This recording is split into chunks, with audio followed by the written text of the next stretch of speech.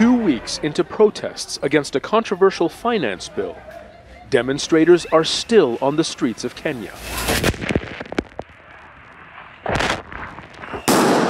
Police, accused of disproportionate violence, show no signs of backing down.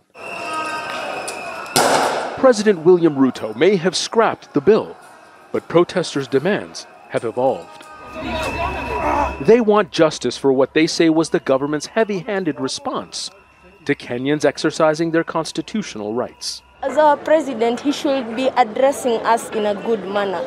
He doesn't address us like as if we are trash or we are some people that doesn't exist in this world. At least a little bit of respect, we will stop coming to the streets.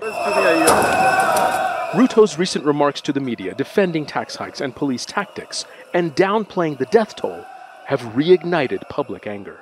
Our president is very ignorant. He has no idea. He has no clue. He's so out of touch with reality. So this is us cleaning up the house. It's very important, it's very mandatory. Demands now include cuts to government spending, lower salaries for public officials, and the dismissal of anyone with a criminal record. Lining up empty coffins on the street, they demand justice for the dead. Hold someone accountable for police brutality, they say, and they blame their president. What we're seeing here today is a reflection of the fact that there is still a great deal of anger against the government. Protesters here say that they feel their voices are still not heard, and the government still doesn't understand why they're coming out and protesting. Protesters have pledged to shut down major cities twice a week for as long as it takes. But public support for the demonstrators may be fading.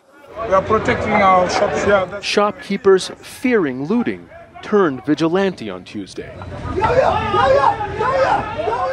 Paranoia, a dangerous element to add to the mix in an already volatile situation.